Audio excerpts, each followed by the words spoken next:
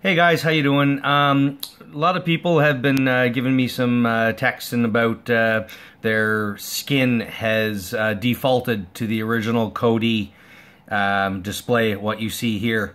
So just to give you a couple of quick updates of how to get back to your actual skin.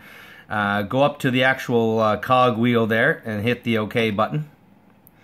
Then go down to Interface Settings, click OK. Then on the left hand side you'll see Skin. Click over to the right and you'll see Skin there. When you click on that, you will be able to see other skins that are on there, whether it's Durex or Slam or Slamuous or other ones that are on there, but for now you click that.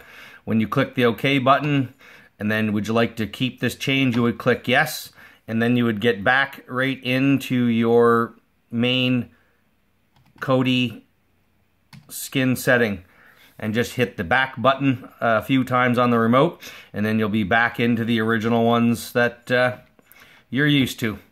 Thanks guys.